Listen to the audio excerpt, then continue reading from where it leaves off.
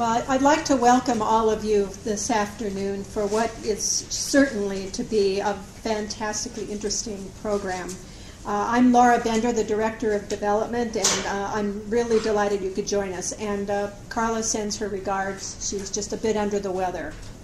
I invite you, in addition to this program, to explore the accompanying exhibit, which is over in the Science Engineering Library. It's called A Promise to the State, Celebrating the University of Arizona's Land Grant Mission. This was curated by Special Collections archivist Erica Castaño. Erica is right back here. So you are encouraged to go and take a look at that. Before we begin, I would really like to express my gratitude and appreciation to the Friends of the University Libraries for their sponsorship of this and many other events held at the libraries. Without your support, the Friends, we wouldn't have the opportunity to bring together the libraries, the university, and the greater Tucson community. I'd like to turn you over now to Richard Duffield. He told me some really spectacular things to say about him, but I'll let him do that.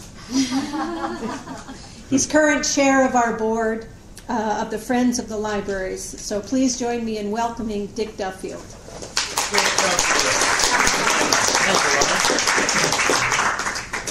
Thank you, Laura. I actually expected something a little more laudatory, but you know. And I'll just take it from here myself. Nowadays, transparency is a whole word, you know what I mean. And I want to be transparent to let you know that tonight's speaker is my brother-in-law. So when I say nice things about him, just keep in mind transparency, that's it. Anyway, Chris is a fourth-generation Arizona. Grew up, born and raised here in Tucson, Arizona, just a couple blocks away from here on 1st Street, is it, sweetheart? Yeah. Okay, and then on Main Avenue, so he never got very far away from the university. Graduated from Tucson High School, went on from Tucson High School to Yale University, where he received his bachelor's degree. Then he taught at Pomona College over in California for several years, during which time he received his Ph.D. from Yale University, and then in 1965 he came to Arizona, or came back to the University of Arizona, and then was a member of the faculty here for the next 40 plus years or so. So he's been around a long time. He doesn't look it, but he has been around a long time. Anyway, Chris is a medievalist, or so he tells me. I have no idea what a medievalist is. But it doesn't matter, because Chris can teach anything. He's taught history, modern poetry, Chaucer. I mean, he is a Renaissance man in that respect, you could say. It's in that joke, you know, about the geographer looking for the job, and they ask him, how does he teach it? Does it teach the earth is flat or is it round? He says, I can teach it either flat or round. And that's what Chris is. He can teach these subjects either flat or round. Anyway, and I must say, Chris has skills that transcend intellectual. He's very intellectual, but the only intellectual in the family I married into, I might say. But he makes up for the rest of us. And but also, he's a building contractor from time to time. He's a gourmet cook from time to time. He's been, I think, a director of an art museum. There isn't anything he hasn't done, and he does all of them excellently, as I know he will this evening. Chris Carroll.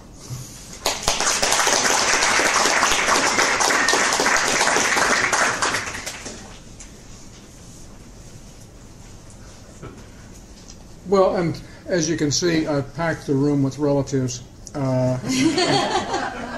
I've done that on purpose, and my wife Susan, as soon as her class is over, is going to hobble over and try to keep me on the straight and narrow.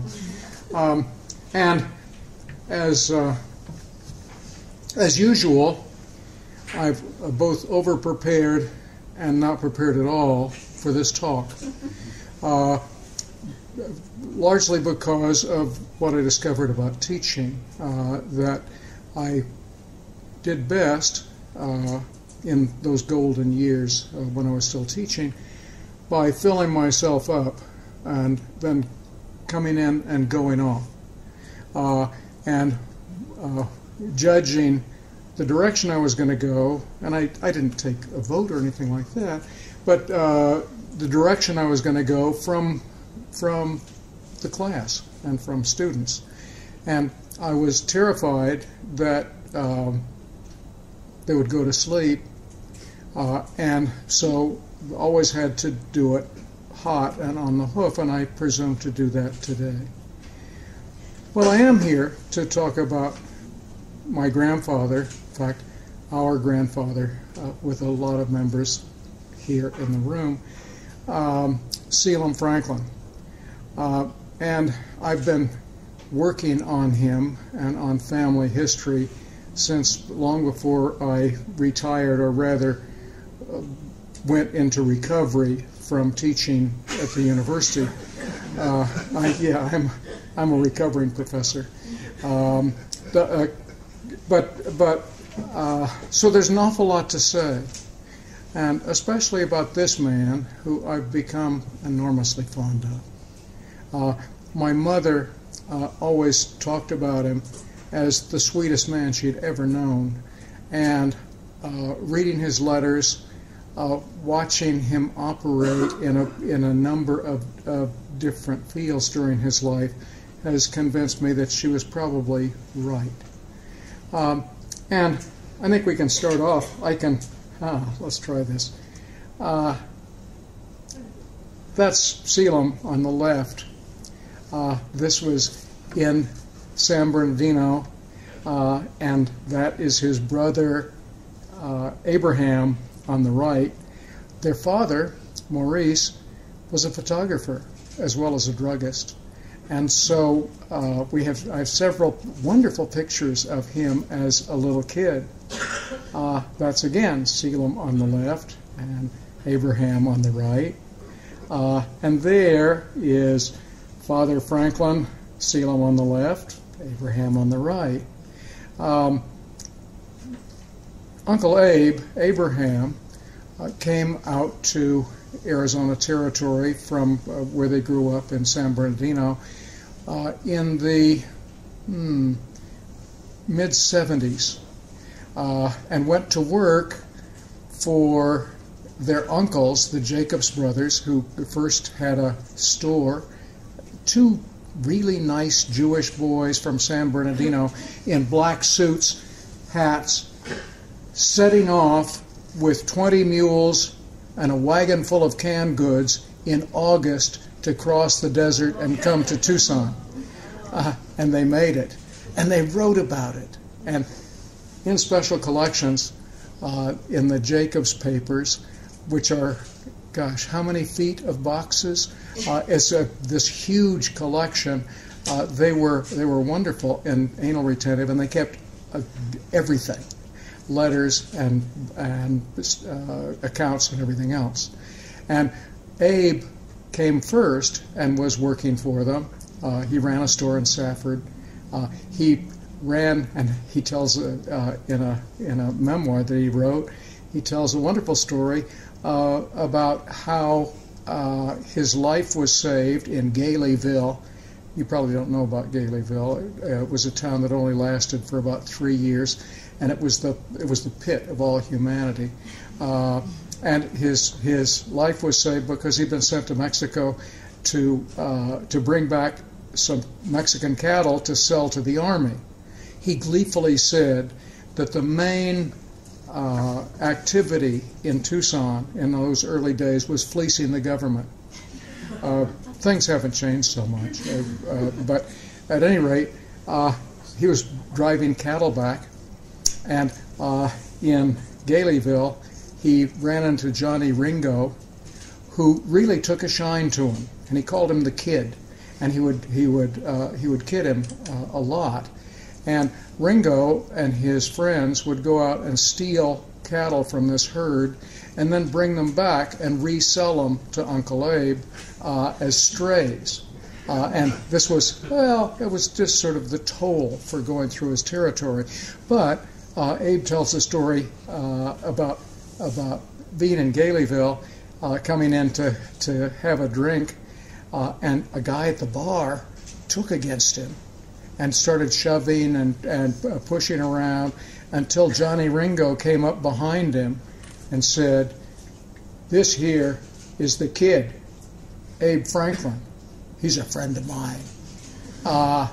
And so Abe escaped to have 2 daughters and the rest of his life.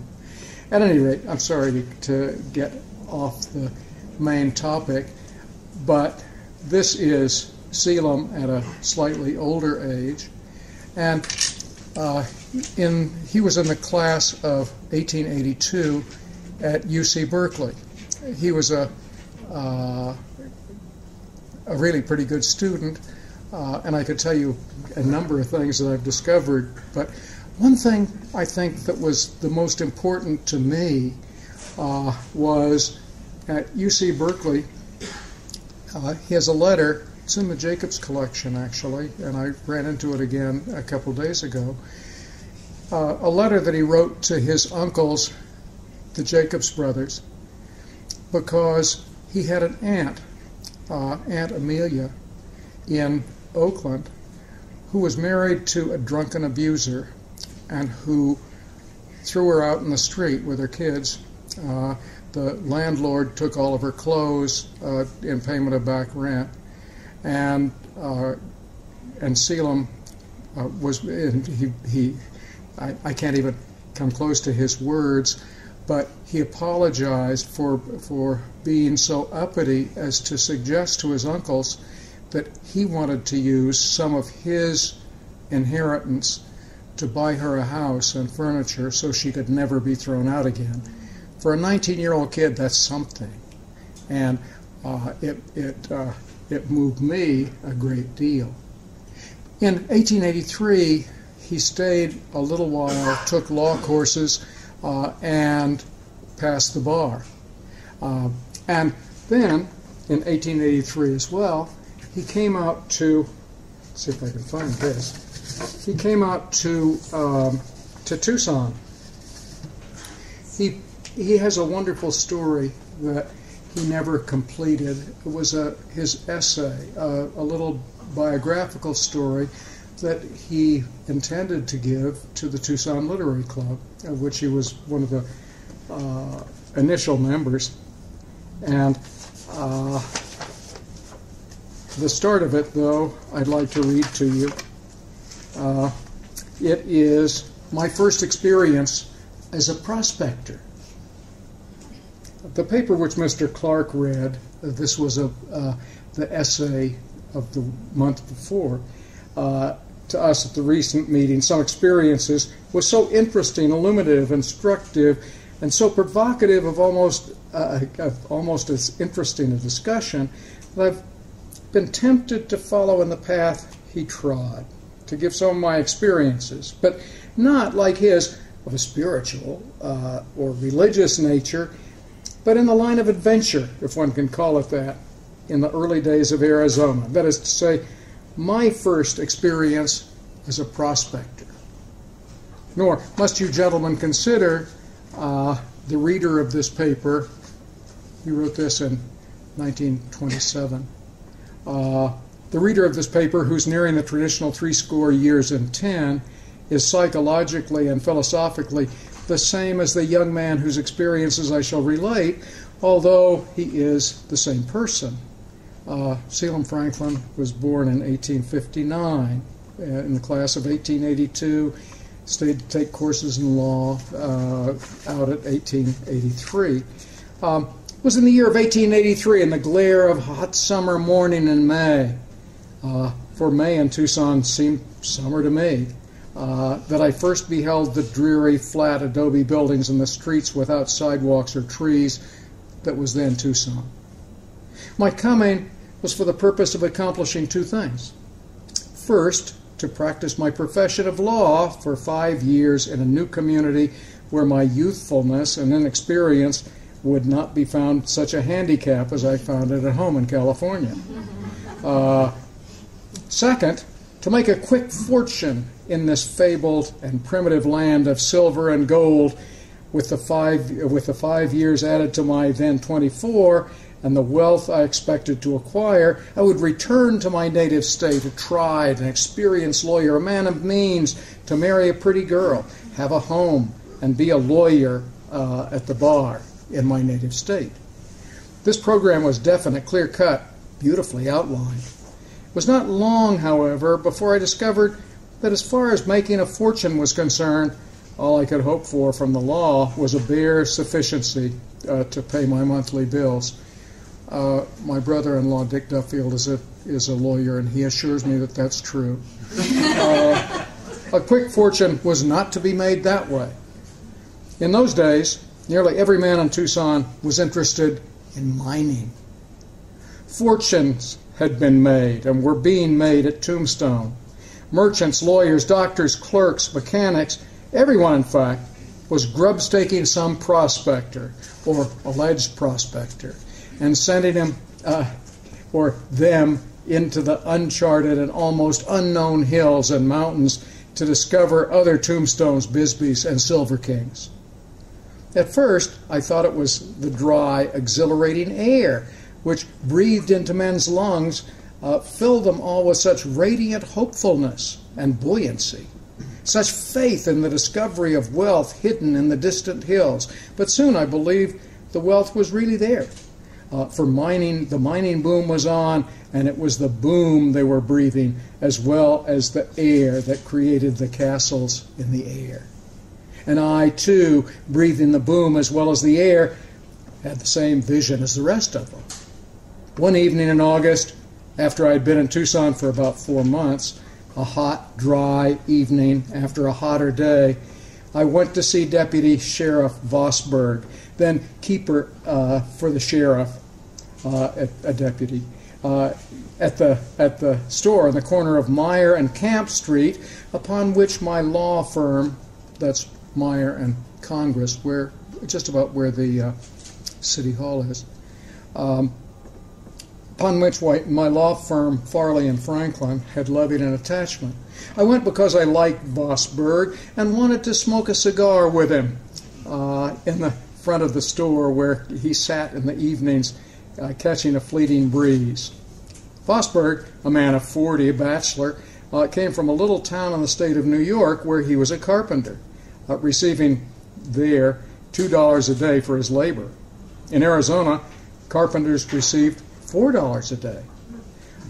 That was the magnet which brought him to Tucson. He'd not been here long until he discovered that he could make his $4 a day as a deputy sheriff, acting as a watchman or keeper of property in the custody of law. So he laid aside his plain and square and 10 hours a day as sweaty labor in the summer heat for the lighter job of doing practically nothing and getting the same compensation for it. I found him seated in a wooden chair tilted against a wall in front of the store, smoking a pipe, listening to a man who wore the unmistakable garb of prospector. A blue denim shirt, blue overalls, a jaunty, short-brimmed, disreputable hat, and heavy, hob-nailed shoes. Vosberg introduced him. This is Harvey Hansen. I suppose you've heard of him. I don't think he's related to Thor Hansen, but it could be. I had to admit I never had, but expressed pleasure at meeting him just the same, of perfunctory politeness. Harvey Hansen deemed it necessary to explain. Yes, sir, I'm a prospector, and I have been for 20 years. I've made and spent more fortunes than any man in 3 territories. Vosberg here has been telling me about you, a bright young lawyer, and I want to tie up with you fellows who can help me keep a fortune after I make it. I can make it all right, but I need a lawyer in my business to help me keep it. I was highly flattered. Vosberg then explained the proposition. He goes on to tell a story of going to look for a man named Jim Blades who had discovered a rich silver lead mine in the Tucson mountains. But he discovered it years before 1880 when the railroad had come to Tucson and they couldn't get the ore out. And so, Blades had been hitting the bottle, you say. And so they went off in search of Blades, and so they're going to form a partnership to mine the Tucson mountains. And Blades is serving as a dealer at the Feast of St. Augustine down at the river, and he describes that. Then, unfortunately, the story breaks off because, unfortunately, that week he died on the golf course at the Tucson Country Club. I suppose paradise for a golfer, but it's why I've never played golf. I consider it a really dangerous place to go. But at any rate, the image of himself as young, idealistic, very hopeful, really hot and dusty, in a frontier town that could just barely be called a town of flat mud buildings, is a good start. It was in 1885, which is just a few years after the picture that you have here. Let's see if I can. That Selim Franklin was elected. He was one of 5 representatives to the Territorial Legislature, and there were of the representatives. There were 2 houses in the Territorial government, just as there are now, but instead of the Senate, it was, gosh, what did they call it? Council. Yeah, the council. And he was a representative. He was a Democrat. All the other 4 were Republicans. And, of course, and my great-grandfather, Colonel Herring, was a famous Republican. But I don't know. You have to date the language. Republican then meant progressive. I don't know what's happened to that word since then. But at any rate, there he was. He was just barely 25. He was the youngest member of the legislature.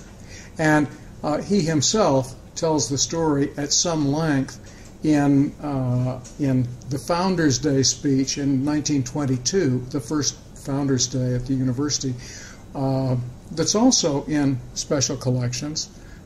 He gave the copy himself. And he tells in detail what a very complicated political configuration. But it turns out that however badly you have taken the record of the Arizona legislature for, let's say, the last half a dozen years, it used to be even worse. Certainly even less predictable. And the 13th Territorial Legislature had a lot on its plate. Tucson, up until 77, I believe, had been the capital of the territory. And then, because Yavapai County was the most populous and richest and turned out most powerful, the capital had been moved to Prescott.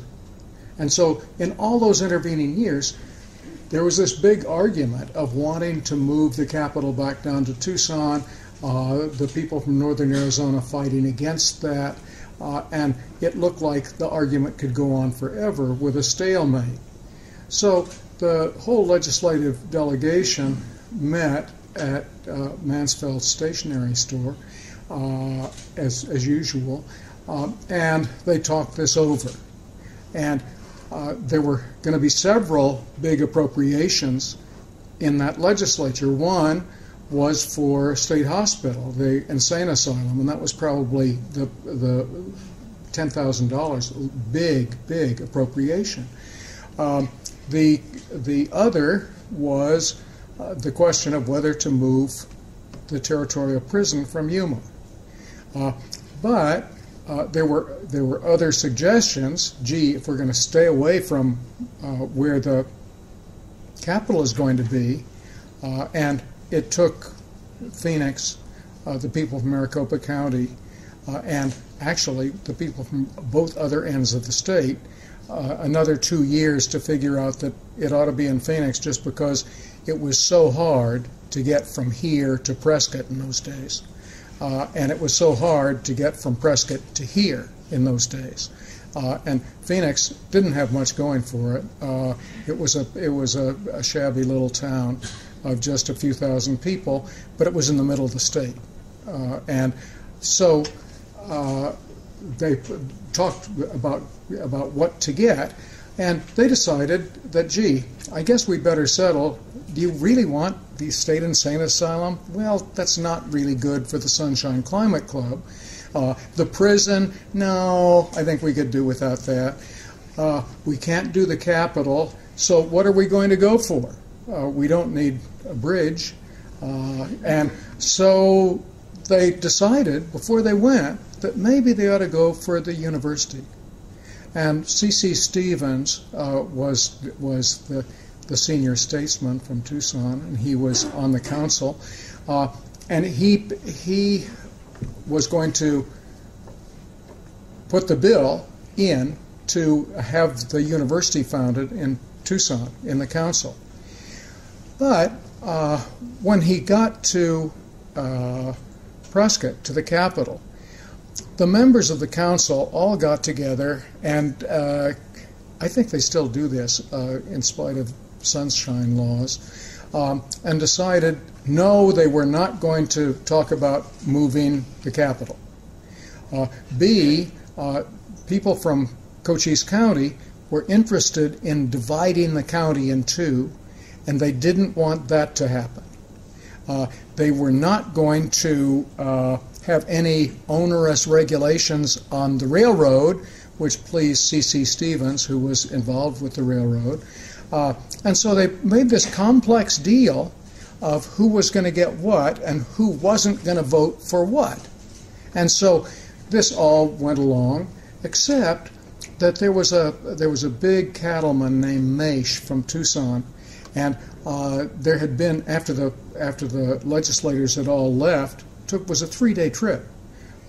They took the train to Maricopa. It didn't go to Phoenix yet. In fact, in the 13th Legislature, they funded a branch line to go from Maricopa to Phoenix. Then it took a stage to Phoenix and spent the night. Then took a stage which took a night and a day from Phoenix up the Black Canyon Highway to get to Prescott. And it was a really bitchy trip. Anyway, after they left, there was a big public meeting in Tucson. And they said, university, you got to be kidding. What we want is the Capitol. They raised what Granddaddy called a sack, $4,000. And Maish arrived. And he's apparently a very big man, from what Selim Franklin says. And he got they had an immediate meeting in what they then called, as he says, a hotel room, and Maish himself was in the only chair, and all the legislators were on the bed. I've stayed at that motel, and it's probably true.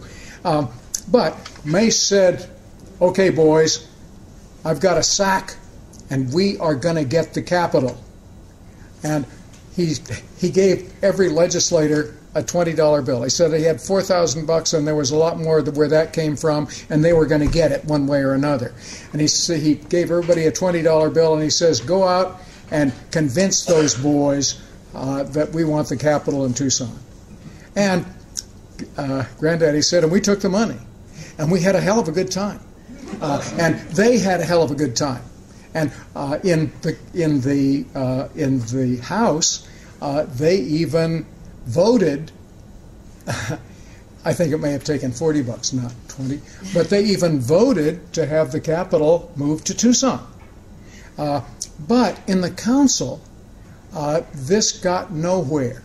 The law came up, and it got sat on day after day after day, and finally, this group of 7 council members decided that they were going to treat it head on, and the moving the Capitol to Tucson got voted down, and this was the next to the last day of the legislature. And nothing had been done, although the council, Stevens had passed the approval of founding a university, nothing had been done about this. And it was virtually too late to have it work. Only 2 days. They had to suspend the first and second readings of the bill. The bill to have the university moved was there by title only, and so they passed it because Stevens had hung tough on the moving to the Capitol, and all the deals had been worked out. But as Granddaddy says in the history, the trouble is all the deals had been worked out. I didn't have anything to bargain with. I mean, hey. Florence had already gotten a bridge, which 2 years later, because the river changed course, was just high and dry. There was bank improvement for Yuma County. Phoenix had gotten the insane asylum. All the goodies had been passed out, and so he said, "And what a fix!" He had to get this passed in the House, by his sheer persuasive ability. And he was the youngest guy there, and the least experienced, and the most idealistic, and he'd made as many enemies by voting against stuff or voting for stuff on principle, because he had no politics at all in how he looked at stuff. So that there he was. And the speech he gave was a wowzer. He had some help, because the head of public education in Arizona was a friend of his from Tucson, and he was on the scene, and he rousted out all of the teachers in Flagstaff and Yavapai County, as well as the ministers and anybody else who could be bought to make noise, to be in all the lobbies. He even made an arrangement with the Speaker of the House, who was also a refined old gentleman, according to Granddaddy, from Tucson, that while he would still invoke the forbidding of applause, that he wouldn't really hold anybody to it. So Selim Franklin made his pitch, and I'll read you his version of exactly what he said, if I can find it.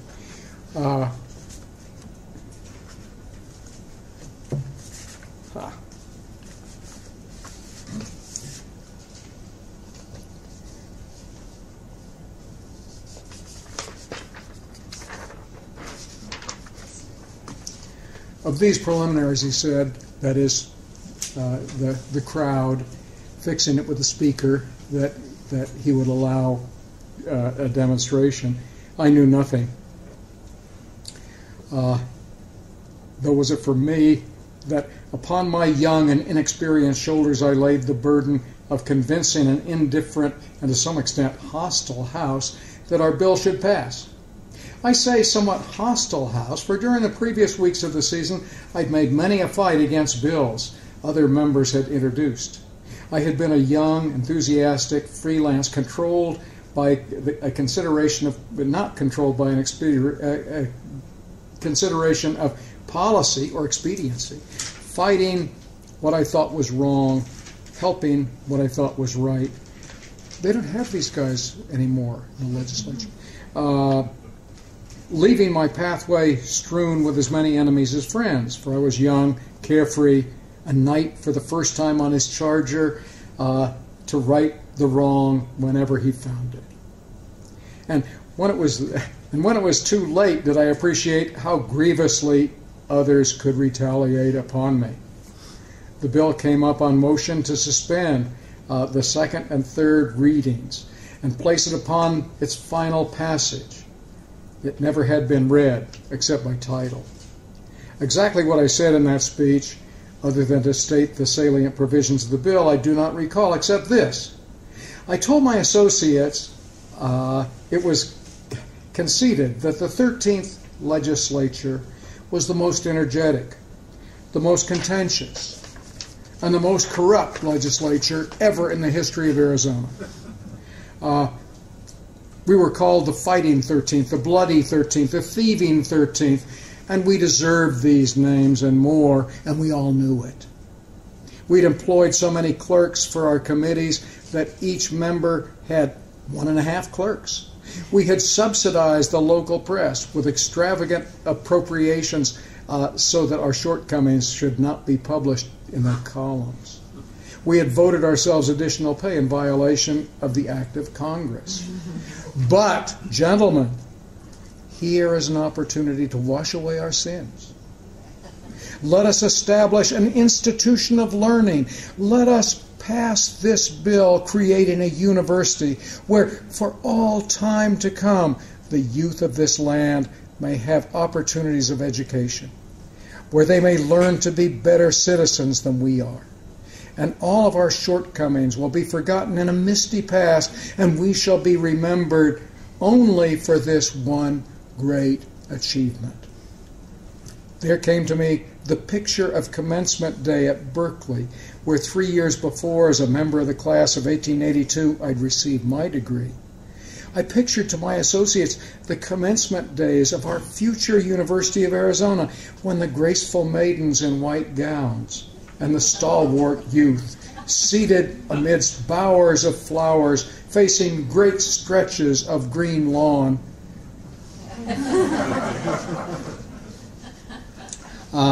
would raise their voices in praise of the glorious 13th Legislature, which had given them this greatest opportunity of their lives.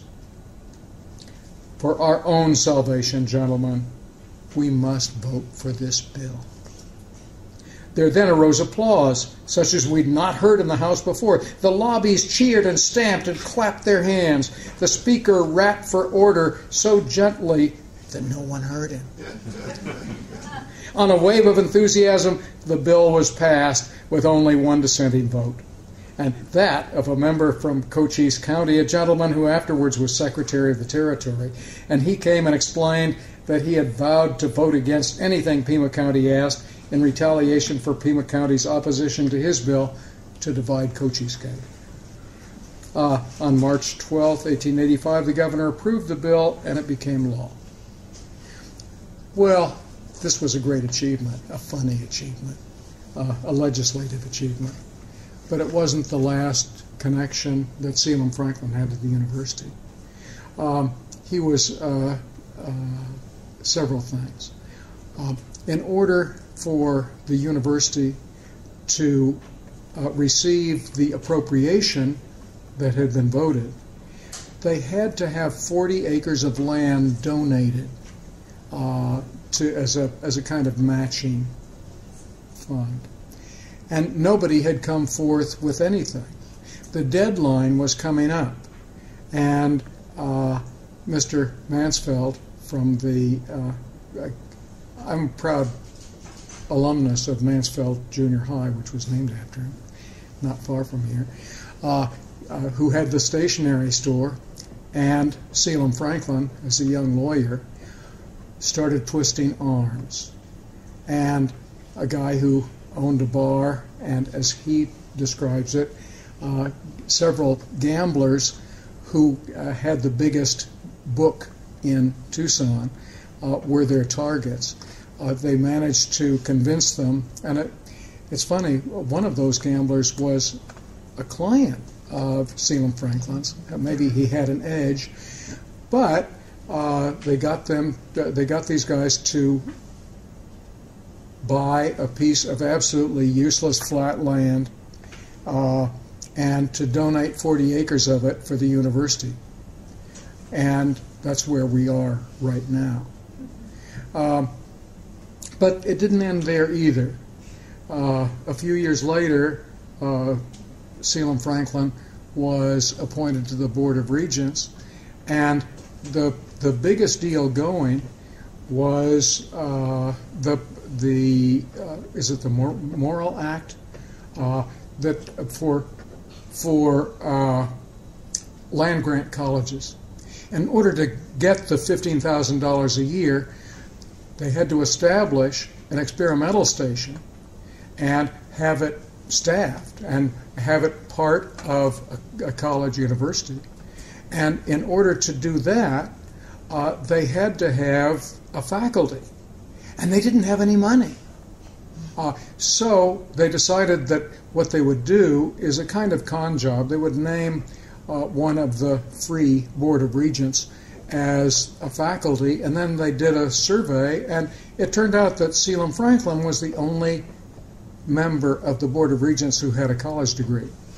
So he was named the first, the director of the experimental station, and that became the university farm. It became the experimental station on Tumultuous. They did wonderful things and had great people. But he was named the first professor of agriculture, and the only thing he knew about agriculture that I'm aware of was having translated Virgil's Georgics in his freshman Latin class at UC Berkeley. And what the experimental station did and what the College of Architecture did went way beyond the technology of Virgil, I can tell you that. But he remained not only interested, but deeply involved in the university in all kinds of ways. There's a couple of mysterious letters in the Franklin collection and here in special collections of letters back and forth between Selim and the governor, in fact, various governors. He was replaced as the treasurer of the Board of Regents in favor of his good friend and next-door neighbor, and he said he would certainly resign to do it. But the regents in those days, and unfortunately in very recent times too, turned out to be political appointments. And so when he resigned, the governor, who was in a different party from his own, wrote him back and said, was he resigning because for political reasons? Because if he was, he knew how important he had been in the establishment of the university, and I didn't want him to resign. So he re-upped. Anyway, what went on with the university, not only the $15,000 a year from the feds for the land grant, but raising money for one building after another, with one president after another, and I can tell you a side story about that too. The first chancellor of the university, and this was a member of the Board of Regents who ran everything, was a new system, was my great-grandfather, Colonel William Herring. His picture is over there in the top hat. He's a vast man. And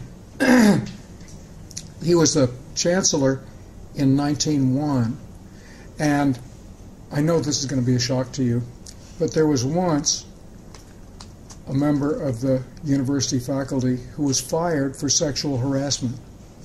Now, in my 40 years at the university, I suspect there was a great deal of sexual harassment, but the perpetrators of it were always given a golden parachute or a leg up or something of the sort.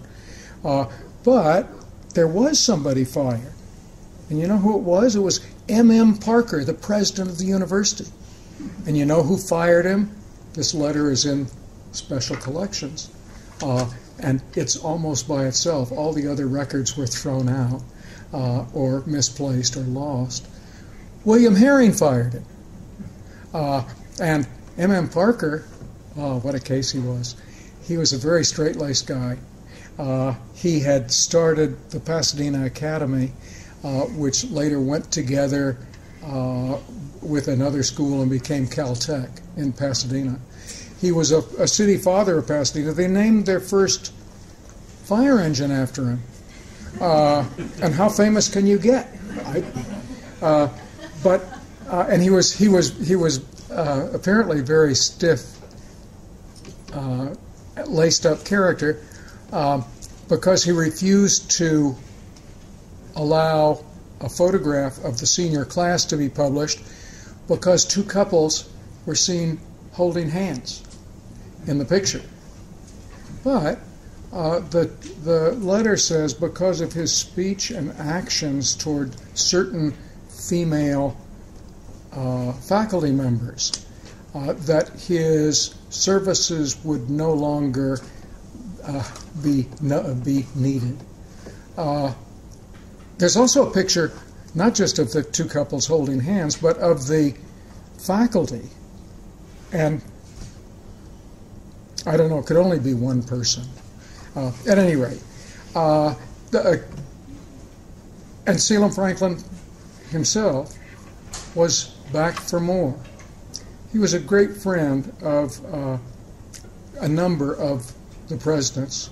Rufus von Kleinschmidt, who was a very, very popular president of the university, went on from here to be the longest reigning president at USC.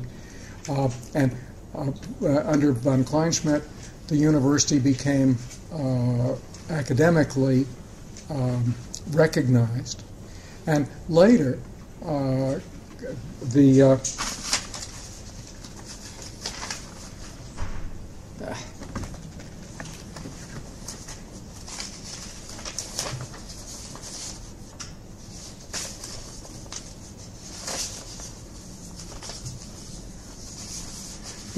the later president that he was very good friends with was Cloyd Marvin, and he was a guy who had gone to UCLA. He'd been in World War I as a fighter pilot. Had gone back to UCLA he'd been to Stanford, then UCLA to get his BA, got a Ph.D. at Harvard, and came here from being a dean at UCLA to become president. And he must have been a real pistol. He was enormously unpopular among the faculty because he wanted to reduce the number of deadwood professors, and everybody ought to know that that's impossible. But it is a great idea. But there arose against Marvin, and Granddaddy Marvin was responsible for a couple of great constructions. One was during his reign, and at his inauguration, they also had the opening of the telescope. But he was responsible for getting appropriations and the design of the new library, that is, the old library, the one that's across from the Arizona State Museum, and still arguably one of the most gorgeous academic buildings in the West, and of Bear Down Gym, so that the building that had been named after my great-grandfather, Colonel Herring Hall, could be abandoned as the gym. It could be turned over to be the girls' gym, and Bear Down put us on the athletic map. At the groundbreaking for the library, and this has been traditional, the Dean of Agriculture with a horse and a plow broke the ground. And they had the same ceremony when the ground was broken for this library under John Schaefer.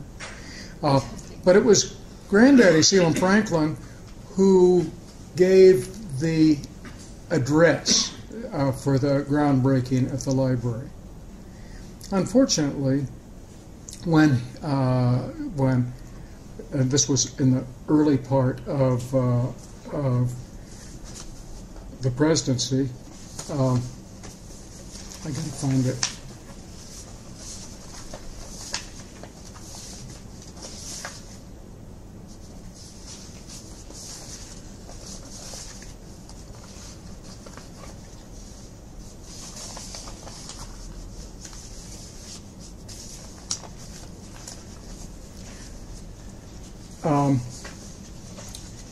Marvin had gotten into such hot water with some of the faculty and with a number of ministers in town that they brought suit against him.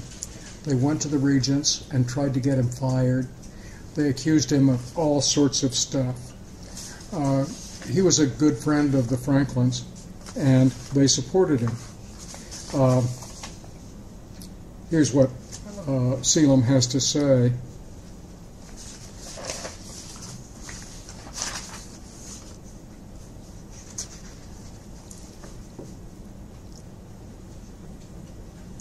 I suppose this is one frustrating thing about getting into family letters is that it's only when people are out of town that you write letters. And so it's only when there's somebody who's really good to write to that they're there. This letter is from Granddaddy to my mother, Gladys Franklin, and she was off at college. I suppose, actually in grad school at Wellesley, I suppose some of us have told you about the fight headed by Lockwood, Cummins, G.S.P. Smith, and sponsored by the Reverend Mr. Tuthill, who was Granny's minister, that has been made on President Marvin. These parties have been heard before the Board of Regents. Their testimony and that of their witness has been taken down in shorthand and transcribed. On June 1st, Dr. Marvin will have his opportunity to present his own testimony and his witnesses to the Regents who meet here at the time to hear it. Dean Butler is in charge of Dr. Marvin's side of the case. From all I can learn, there was nothing in all the evidence produced by the Kickers. To show our faith in Dr. Marvin and let the people of this town know and of the entire state know our opinion of him, we gave the reception or garden party on May 26th, and it was a great success.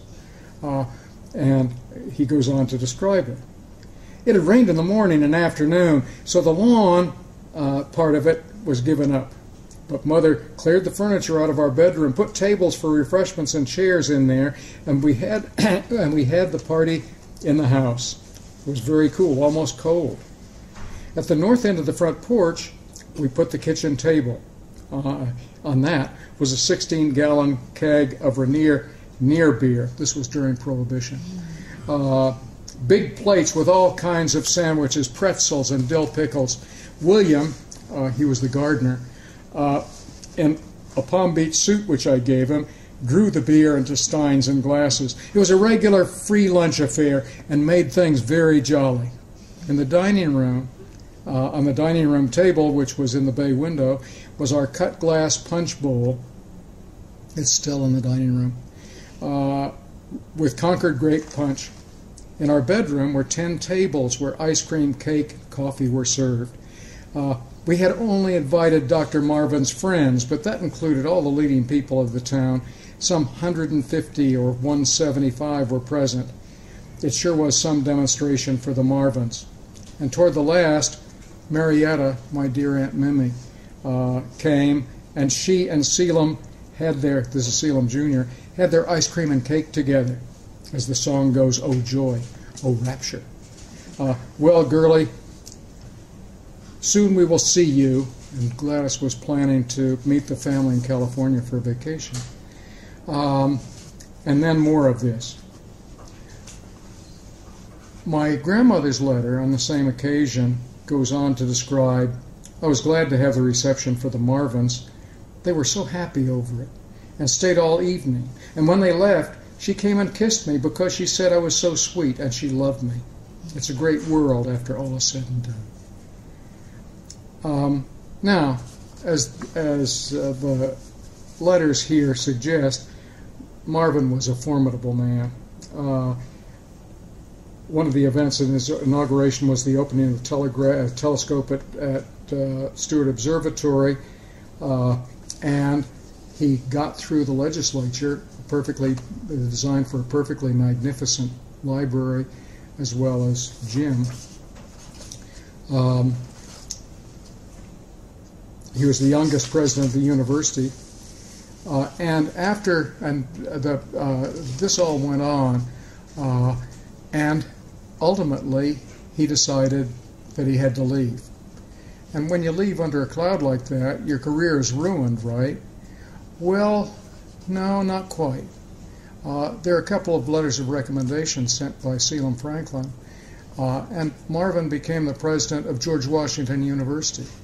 And just as he had here, he put the university on the map by getting it fully accredited academically. And just as he had here, he got George Washington University fully accredited, and he was the longest-termed president of George Washington. At any rate, this was the very year that Granddaddy died on the golf course. And it was, as the year went on, the library was completed. And President von Kleinschmidt, who had been the wildly successful president before Marvin, was asked over to dedicate not only the library, but the Temple of Music and Art, which you all know, being from Tucson, which was the model for the Pasadena Playhouse, which was built 2 years later and is even more beautiful than that. And the Marvins came, the von Kleinschmidts came, and the Franklins were not asked to the reception for the library because there was still such hard feeling among the division in the Marvin affair, and the people who were after him divided all of Tucson society and of the state, and this division went on for years. Granny never again went to the Reverend Dr. Tuthill's church. That's why she became one of the founders of St. Philip's. But not being asked to the reception for the von Kleinschmidts was obvious and out front. And Mrs. von Kleinschmidt was giving to this tea at the Santa Rita with 200 people there. Was giving a talk on friendship. And she said, he was talking about friendship, and she said, but where is Mrs. Franklin? Isn't Mrs. Franklin here? Is she sick? Granddaddy loved this and told it with great glee to his daughters in their letters. Well, Selim Franklin has kept up with he not only gave the speech, he was asked to give a couple of speeches at commencement. He was given an honorary degree, as great-granddaddy had been, to the university. He was an important member of the university committee for a very long time. He was recognized just after this library was built. You might recall, they built a founder's fountain right out there in the mall. And even though the same architect designed it, it was awful. And it was devoted, had a plaque with Selim Franklin's name and the other founders, C.C. Stevens and so on. But the design left a lot to be desired. It looked like a pissoir for the Maginot Line. It was all brick and looked like tank traps, and inside the fountain was sort of bright aqua-colored tile. And I had a vision. This was the day when they still had physical education courses, and guys would do laps around the mall in their gray sweatshirts. And I had a vision of them all lining up to take a leak as they did their laps. Well, the Founders Fountain was taken down in order to build the ILC. And I can tell you a long story about that, but I won't. At any rate, at least the tradition of the Founders Fountain survived.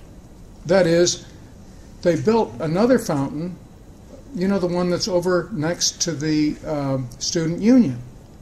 And they didn't put the founders' names on it because somebody else had given money, so it's devoted to something else, and it has inspiring things like Inspire on it, things like that. But damned if it doesn't. It's slabs of granite like this, with little streams of water going, and it looks exactly like the men's room in Grand Central Station. So at least the architecture has been consistent.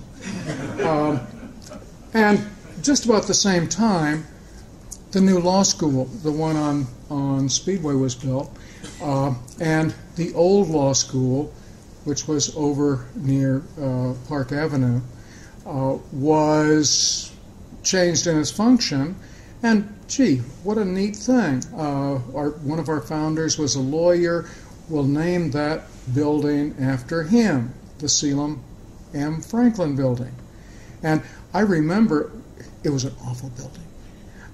I taught in it, and never mind. And I could even tell you a good deal about the architect of it. But nevertheless, I remember vividly my going to a recruiting party. What they put in the old law school building, the Franklin building, was the departments of journalism and what they then called Oriental Studies. That's a anti-PC no-no now, of course. But I went to a recruiting cocktail party. Oriental Studies was looking for someone in Hebrew. And so there I was standing there trying to be polite and intelligent with my martini. And there was a heated argument going on because they knew that they were going into the Selim Franklin building, and they were sure, they were arguing linguistically, that he must be an Arab because Selim is an Arabic name, which of course it is. It's what they name a lot of horses, or they used to in the old days of the sheikhs, Selim. It's cognate with shalom, and it's also a Jewish word. Selim was named after his uncle Selim Franklin, who had a distinguished career in British Columbia. He and his brother Lumley founded Vancouver, and on Vancouver Island there's a Franklin River that's named after Selim Franklin. He was a world-class chess master, among other things. But at any rate, I set him straight. I said, no, he's a good Jewish boy. And half of them were disappointed. But I think it's what allowed them to hire somebody in Hebrew, because the Hebrew side was joyous about it. But, of course, the Franklin building's gone now, too. And the building that got put up is a very beautiful one, but it's named for the people who paid the money to get it put up. Selim Franklin still resides at the university. A lot of him is found, as I can vouch for this, in special collections. But he's also a name on a little piece of stone on a tree well, and those trees that are just on the other side of the administration building. And it seems to me that he deserves a little more than that. My mother, as I recall, Dick could probably tell me, gave a lot of money to build the Founders Fountain. I thought it was a mistake for reasons that I've already explained. But to get wiped out like that doesn't seem fair to me. So, one reason that I want to bring him back alive, to convey his voice to you, and the amazing and difficult stuff that in this dusty place got done to get us started with where we are, is to bring him back and make him remember. At any rate, from the Thieving 13th to the University of Arizona, still contentious, but that'll have to do. Thanks for coming. I'd be glad to answer any question about anything, any question whatsoever. Thank thank you very much, Chris. And Chris said he'll take questions if you have any. I don't know whether the refreshments are still out over in the other room there. For those of you who want a little libation or some food, we have the Catholic County and other questions. I have a question, Chris. Yeah. I am curious at your kind of offhand remark that there was a picture of the university faculty at the time when Herring fired whoever he was. Parker, right. Parker, right. And you said, in an offhand way, it could only have been one person. And my question is that because there was only one woman on the faculty? Oh, no. There were several women. Okay. But you wouldn't want to mess with most of them. I'm sorry about that. It's not a sexist comment. It's an aesthetic one. Yeah, Dana, when he gets home. So there was only one pretty woman. Yes. Would you like me to break into song now? Can you sing Pretty Woman? I can. Okay.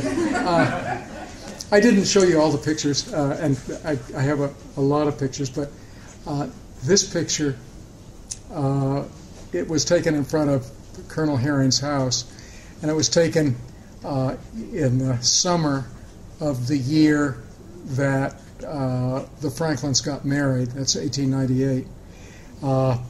The Herring's house is still there, by the way. It's now a daycare center. And the pith helmet and the bicycle come up in a letter that my grandmother wrote to Selim in Tucson. He was working, and she said that she could sure use seeing a young man in a pith helmet come around the corner on his wheel. There he is with his wheel.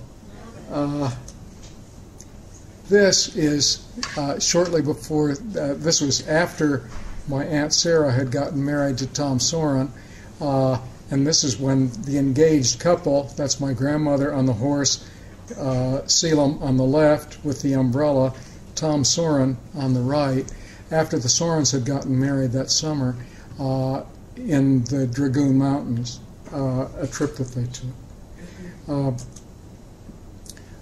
There is the usual picture of Selim Franklin as an old and established man, just about the time that, and I do have a picture of him on the golf course when he was still alive there. But this is him as a, not as a kid. Yes, sir. Tell us a little bit more about his involvement with the Owls Club. How did he get involved with the Owls Club? Well, he was an original owl. The Owls Club was a club of young professional men. His uncle was in it. A number of people were in it. And Tucson was a really rough and muddy place. There wasn't much going on. And these guys were attempting very hard to be classy. And so they formed a club. First, they called it the Mess, just so that they could eat regularly. None of them had wives or servants. And then they had it became a residence club. And a large number of people in Tucson history were members at one time or another. But as soon as you got married, you got thrown out. Not that you couldn't, but it was for bachelors only. And the Owls Club had originally been downtown. Then it moved to what's now called the Steinfeld Mansion at the corner of Franklin and Main. And actually, the building had been built for another family, but the Owls took it over for a while. And then they sold that house to the Steinfeld family and built the house which is the current Owls Club, which is right next, and this was in 1903, which was right next to our house on Main. The night my mother was born, and she died in the bedroom that we still live in. That's pretty neat. She was probably conceived there too, but I haven't worked out the geometry of that.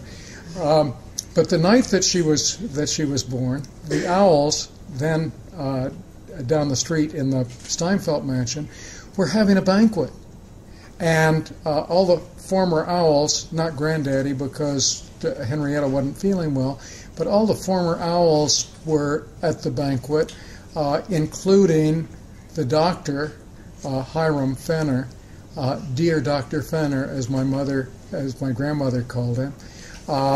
And he was a former owl, and he was summoned in his tuxedo that he'd just gotten for this party from San Francisco to come over and deliver my mother, and he did it in an apron. So that Dr. Fenner delivered all 4 Franklin children, and according to my mother, he was in a different costume for each delivery. For one of her sisters, he was in a swimsuit because he'd gone over and was staying with them in California. For my Uncle Sonny, he was summoned. He was out hunting javelina, and he was summoned from afar to come in, and he was in his hunting suit. So the Fenners were very dear, close friends, and I can just imagine Granddaddy running over there saying, "Hiram, you have to come quick," and they're running down the street, finding the kitchen apron to put on him for the birth. But he's in that famous picture of the earliest owls, and all these guys. I mean, it's amazing in the 1880s what you would do to look cool, and all these guys were really looking cool for their age. Okay, if there are no more, he has a question there. Just a quick footnote. I came because of this topic, and I'm happy to be here, and thank you for your presentation. Turns out my great-great-grandfather, Levi Ruggles, was the founder of Florence, Arizona, and he was also in the 13th Legislature, in the House, not in the Council. And one little tidbit was that he was running for the Speaker of the House, and it took 4 days, 33 votes tied, and people coming in and out. You know, we think about how divided our Congresses are today. This one was divided, this House was divided. And the 34th vote he lost. He lost to the gentleman that you spoke about. From Tucson. From Tucson. He probably lost because of Mr. Maish's sack. Well, if you know anything about that, I'm looking for all the information I'm getting because I'm trying to write a paper about him. There's some fascinating stuff about Tell me, why did he name the town Florence? Is that your... a long time. There are at least 4 or 5 versions of why he called it Florence. One of them being... Were there 4 or 5 women, different women named Florence? This is the one that was quite popular, was that he named it after Florence, Italy, because it had canals. Well, if you know much about Italy, the canals are in Venice. So when Roger Nichols, cut me off where I go too long, when Roger Nichols wrote an article about the history of Florence, he called it something about, he put Venice in the title. There are many, many other stories. My family says it was because of coming from, a lot of family came from Massachusetts, near a town named Florence in Massachusetts, but there are many stories. Anyhow, thank you very much. Yes. Chris, was M. Parker a cattle rancher? No. Oh, okay. He was I've seen his house in Pasadena, and the wonder M. Parker, he was the one who was fired. Remember, when he died, he had a 4-column obituary on the front page of the Pasadena paper with an enormous picture, and there wasn't a hint that he had even driven through the territory of Arizona. So I take it that he did not take his dismissal lightly. But his son, strangely enough, didn't graduate from the university till the next year. So he stayed on. He was captain of the football team. But he wasn't a cattle rancher. He was an educator. Okay, thank you very much, Chris. We really appreciate it.